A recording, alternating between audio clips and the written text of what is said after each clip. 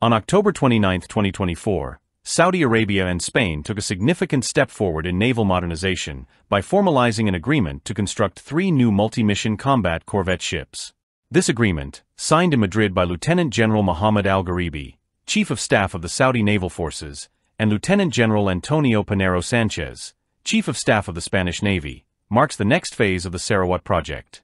This initiative aims to enhance the operational readiness of the Royal Saudi Naval Forces, RSNF, and aligns with the broader objectives outlined in Saudi Arabia's Vision 2030.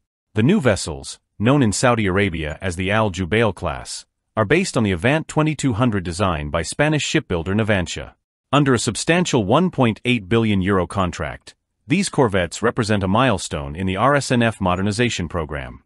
Each ship will span 104 meters in length, with a beam of 14 meters and a displacement of approximately 2,470 tons, making them versatile and robust multi-role platforms. The Jubail-class corvettes are equipped to handle a range of naval warfare tasks, including anti-submarine warfare, ASW, anti-air warfare, AW, and anti-surface warfare, ASUW.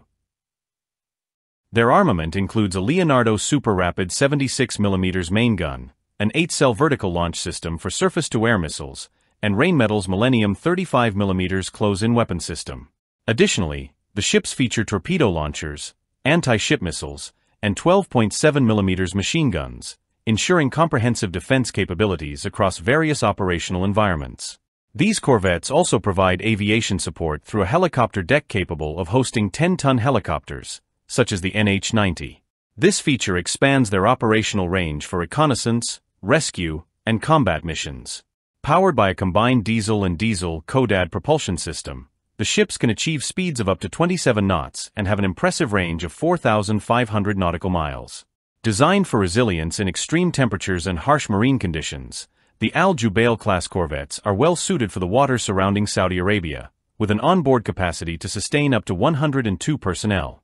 A crucial aspect of this project is the focus on technology transfer.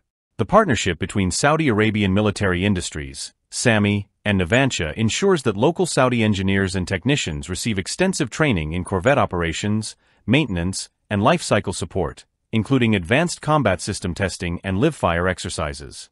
This training supports Saudi Arabia's strategic goal to localize over half of its defense expenditure by 2030, enhancing the nation's self-sufficiency in military manufacturing.